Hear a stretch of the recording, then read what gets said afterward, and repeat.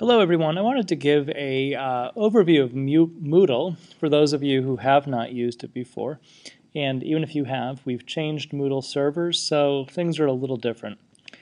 Here is the main page of the course. You'll see this section stay roughly the same, though we'll change photos and messages up here. As you're starting, there's a video here, my welcome, the Have a Question forum, where you can post questions and I or someone else in the class will answer them. A news forum where I will post announcements that will be blast emailed to everyone. That might be alerting you to a problem or giving you a cool link or something neat to listen to on your next ride into work. A link to the Common Core standards, a download link, and of course our syllabus. If I make any changes to the syllabus, I will re-update it here and you'll see version 2, something like that.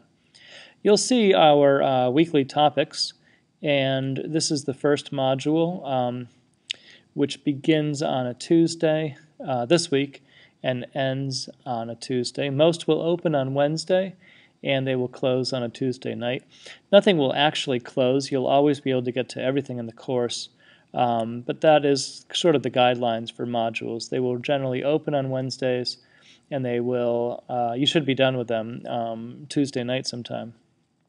If you look around a little more, I want to point out this section here. This you could call this the breadcrumb trail. And as you open more and more things in Moodle, so let's open, have a question, you'll see that it pops up here. So you might have several more things open. And let's see if this, okay, that didn't do anything. And so if you want to get back to where you're going, just simply clicking that section takes you wherever you want to go. And I've unfortunately taken us right out of the course, so we'll jump back in. One thing I want to point out with all these forums is that if you are writing in a forum, you'll see several things are required. And you may wind up writing for a very long time. You may write a rather important paragraph that you'd like to put in here. And were you to hit the back arrow of your computer, not every single program will give you this warning thing, but were you to leave, then you would see whatever you've written is lost. So what I find very helpful is when you are writing in a forum, post some text and highlight it, hit Control-C so that you copy it in your pasteboard and keep on going. You'll notice that there is a link for participants here, and it'll show your name as well as other people in the course. And this is a great way to get to know people. It also gives me, as the instructor, a bit of an idea of who's in the course and how long they've been on there. One thing I'd like you to do before you get too far into things is to click your own name and update your profile. Now you may not have any profile at all, or you may have quite a bit. Unfortunately, this profile is written for my last course, which is on online teaching, so I will update this shortly. Do make sure your email address is accurate and something that you actually check, because if I do send a message through our news forum, that's where it'll go. I would encourage you as well to look at the profiles of other folks. It's still early in the course. There's Lori, and so not everything may be updated, but I see Lori's right on top of it. And so get to know people. You'll get a sense, and there's Bailey, and we're going to look for a little bit of information about her.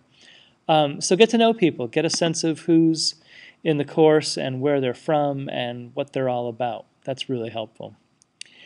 You will see this grades link, and I am still looking at if it's worthwhile using that or communicating directly.